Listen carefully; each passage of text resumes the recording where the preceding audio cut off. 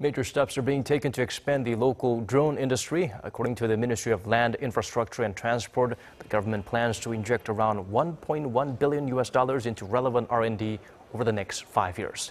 The investment will focus mostly on industrial drones used for farming, security and communication.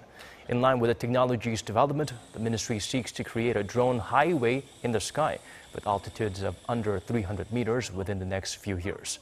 The drone industry is looked to create over 160,000 new jobs by the year 2025.